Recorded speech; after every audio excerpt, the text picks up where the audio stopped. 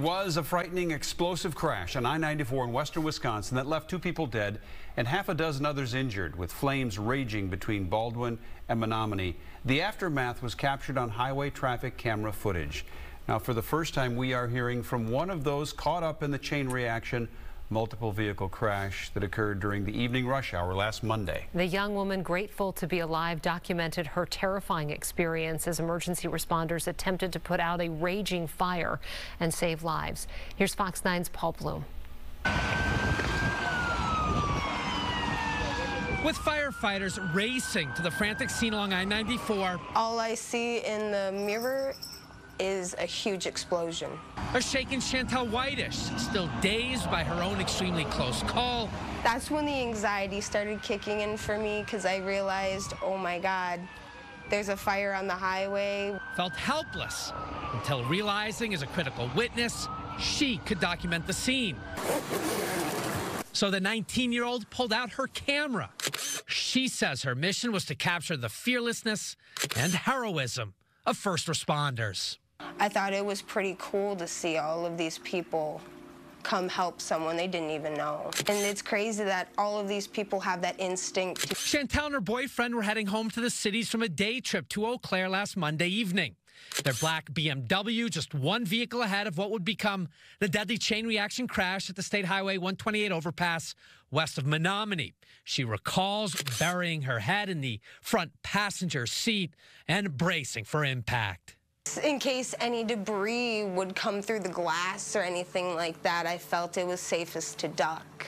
I like to say we were easily 6 to 10 feet away from the explosion. Authorities report the horrific crash was caused when a 76-year-old semi-driver from Illinois, traveling at highway speed, failed to slow for traffic that had backed up at a construction-related lane closure. He was killed, as was the driver of a Ford F-150 he plowed into.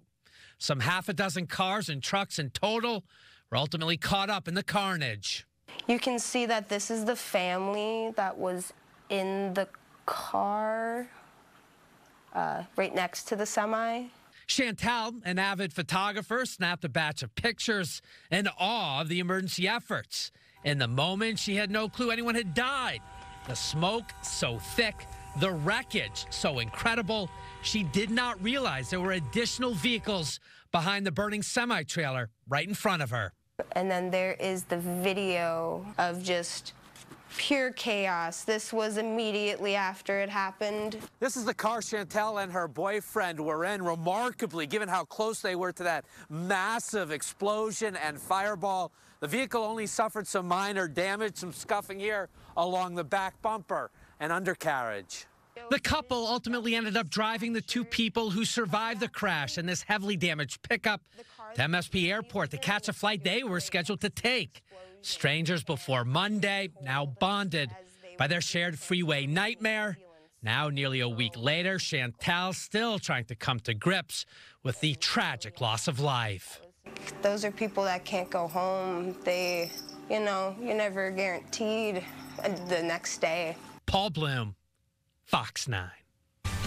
Wow. Such a horrible crash. Remember the day it happened? It was just unbelievably traumatic, and then the fire, but to see it that way, it's amazing. And there was no braking with the semi. Yeah. Why don't we